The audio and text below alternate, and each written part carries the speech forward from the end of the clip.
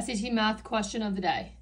If 4 to the 8c equals the cubed root of 4 to the 7th, what is the value of c?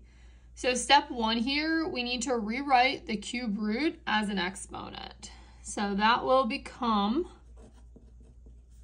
4 raised to the 7, because this stays and this goes. So over 3.